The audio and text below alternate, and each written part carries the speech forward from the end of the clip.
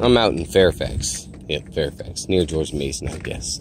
So it comes this way. It's 10 feet deep. Right now it comes right out underneath that front porch. You can see where the flags meet. Those aren't my flags, but they're pretty accurate.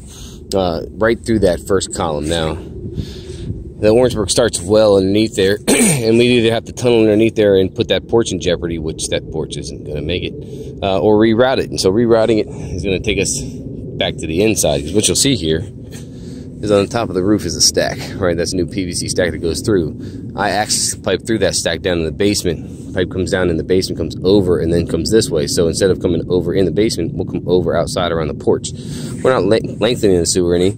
I mean, honestly, if we take it and angle it the right way right out of the porch, we can shorten it a little bit, but not by much. All right, clean out back at the beginning, all the way to the curb.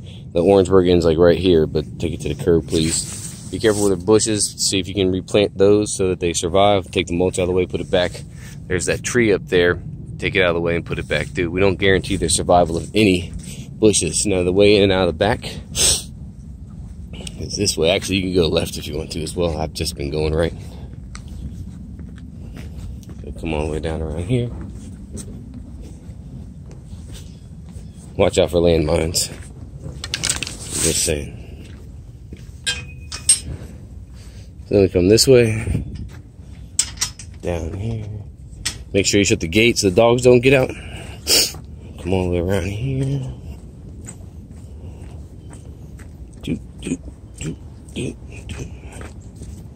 Alright, so this is the inside. We'll pause it for a second while I put my shoe covers on.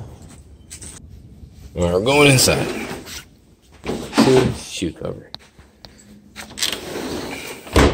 So she's had this all remodeled. Looks pretty nice. New bathroom over there. Laundry moved over there. Kitchen is still over here upstairs, but there's a new kitchen sink line that's been run up on the ceiling. It's that one hung on the hangers.